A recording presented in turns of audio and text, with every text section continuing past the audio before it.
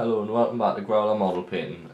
Today is a tutorial on how to paint Tyranids. It can be applied to absolutely any Tyranid, from really small ones like this to really huge trigons and carnifexes. So the inspiration for this painting video, or I should say the idea, is from the new How to Paint Citadel Miniatures book. A really nice section on painting Tyranids in the book, and it's inspired us to use that paint job on most of my Tyranids, so this is a video to show how to do that. Okay, so as you can see, I've got 5 Tyranids here. This technique's really good for batch painting, so I usually do 5 at a time because it's really nice and fast and you can do loads at once, and it's what I recommend. So first you want to get some skull white spray paint, and you want to base coat all your models in that. Doesn't matter if it's not a perfect coat, you just want to get them all nice and white. So to start, we're going to start with Seraphim Sepia. So all the paints are in the description, so if you're wondering about which paints to use, they're all there. I'm going to start with the Citadel wash brush. You need a bit of water on your brush, and we're just going to take this shade and apply it to all the skin areas of the model. So I'll just show you on this model here.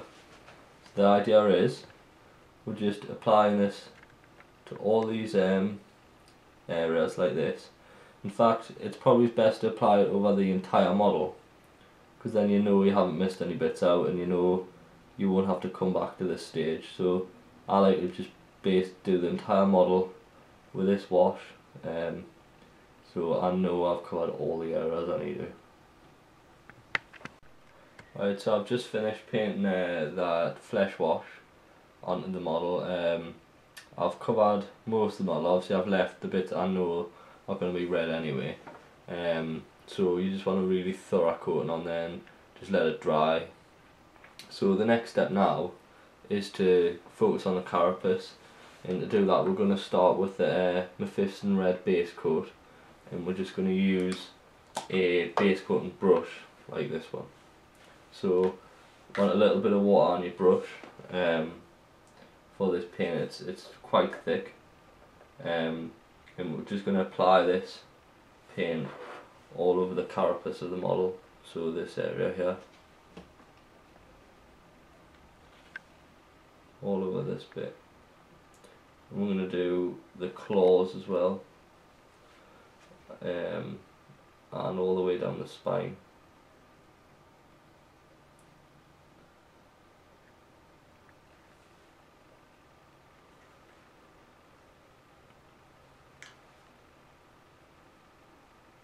These new base colour paints cover the areas really well, especially over white spray paint. So you should only need one coat. If you need to do more than one coat, I would suggest less water on your paint, because you've clearly watered down too much if you need to do more than one coat with this new Mephiston Red. So I've just finished all the Mephiston Red areas on the carapace and the claws and all them areas. So now what we want to do is go back with a wash brush, and this time we're going to use Reikland Fleshshade wash. The equivalent will be in the description, so just look down there. And with this wash we're just going to go over all these red areas on the carapace and claws, and it's just going to give them a nice dark tone in the recesses. Now this wash really goes nice with this red, really complements the colour of it, so it's a perfect colour for this red.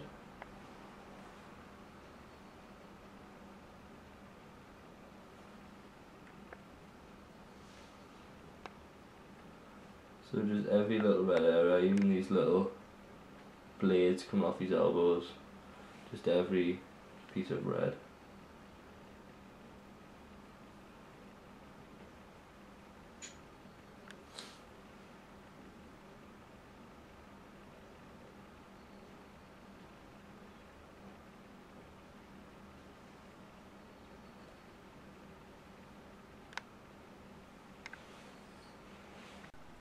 So once you've finished the wash on the red areas, now it's been shaded, we're going to highlight with blood red, or in the new paints, Evil Sunz red.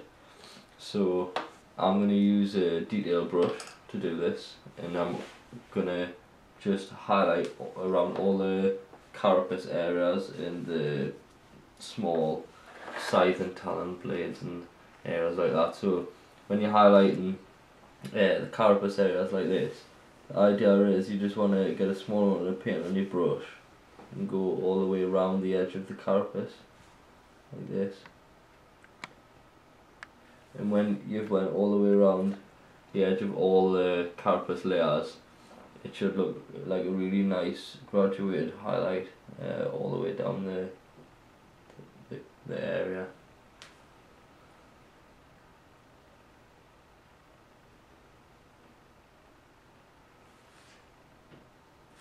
Don't be scared to get plenty of paint on your brush, because you do want this highlight to be really bold against the previous red. Going to use the same technique, going down the blades, do that little claw there. What I do is pick out the sharp edge of the blade like that and highlight down the sharpest area. So I'll be back when I've finished this bit. Right, so next step, we're going to take another wash, Carroburg Crimson, and we're going to use the wash brush again. Now this wash is, on this model, I'm not going to apply this wash, but if you're doing a model like this one here, Termagon, you'd use this wash on the weapon.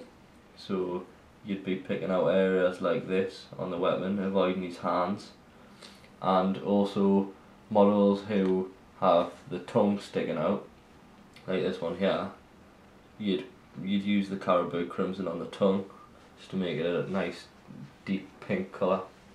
But as you can see, this model I'm working on here has no tongue or weapon, so I'll just show you a small example model. Now this is obviously a finished model, has the weapon itself, it's a nice deep colour there, and it has the tongue on it as well. Right, so the next step is yet again another wash. Agrax, Earthshade or Devlan mud if you're using the old paints.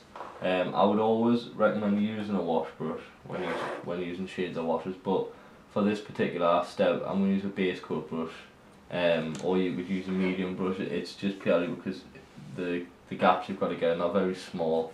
It'd be really hard to use a wash brush to get into these gaps. So where we're aiming to go is any joints and the mouth. So if you can see here, there's an ankle there. I just want to get in that joint there and darken that recess with this paint, and you just want to do that on all the joints, so elbow joints as well, like this one. You just want to darken that down. In the mouth as well, so you just want to get this wash to fall in between all these teeth like this. So it just gives a better definition when we paint the teeth later on. So as you can see, his mouth's a lot darker there, and when that dries it'll look quite sinister.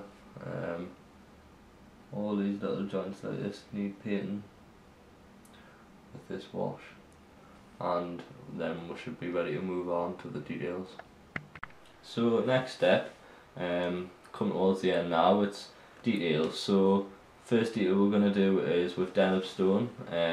In the new paints, we'll put in the description what the equivalent is in the new paints. So I'm going to use a detail brush to use this this paint, because it's for the teeth. Now you only need a very small amount in your brush because the teeth are so small on Tyranids.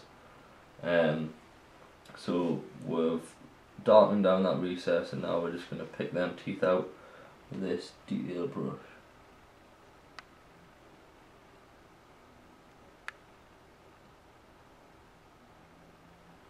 Really take your time picking out these little details. It's one mistake can cause a lot of tidying up, and it can just be avoided altogether by really taking your time with each tooth, being very careful. So once I've painted all these teeth, be back to show you the final touch. So now on to the final touch. Going to use some golden yellow. I think it's called Fleshshade yellow in the new paints, but we'll put it in the description anyway. And this is purely just for our eyes. So this is a really key part. Don't want to make mistakes again. Just really carefully paint in the eyeball.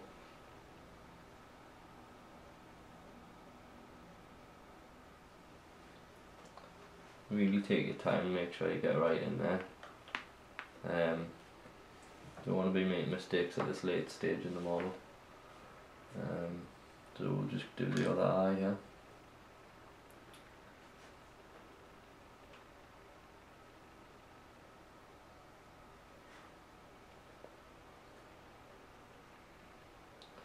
And that is the finished model itself. Obviously the base, I'll be doing a more urban theme on the base, but that's completely your choice what you do on the base. Got plenty of basing videos on the channel, so if you want to know how I do my bases, just check them videos out. We'll put some pictures of the finished models up so you can get a good view of them. And good luck with your painting. I hope you enjoyed the video. Here's a 360-degree view of a finished Hormagon.